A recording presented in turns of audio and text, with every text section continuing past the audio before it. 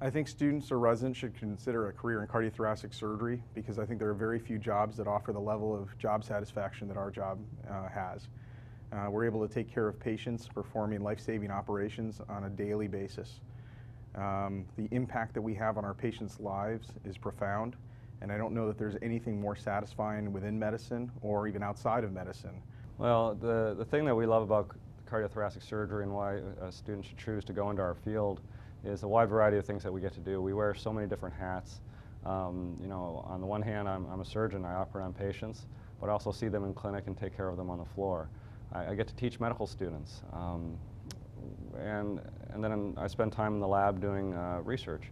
You know, lung cancer and esophageal cancer, there's a lot of work to be done, and it's exciting to see all the changes that are being made every day. We are teaching our residents catheter-based skills. We're also retraining our workforce in catheter-based skills so that we're doing things that are less invasive, more attuned to what a cardiologist might do, but we're working with cardiologists to do sort of maximally but minimally invasive procedures like catheter-based aortic valve replacement, catheter-based mitral valve repair and replacement, which is exciting. I think one of the exciting things about cardiothoracic surgery is we are constantly exposed to new technology, new ways of doing things. These days we don't do many big operations through big incisions. We're doing minimally invasive procedures much more commonly. All new technology. It's a terrific opportunity. When you are a patient who's facing a diagnosis of lung cancer, for instance, that can be extremely scary. So my job then is to really be a navigator and a liaison to walk you through the process of laying out the options, synthesizing all the information that we have available to us to really come up with the best plan of how to proceed from there.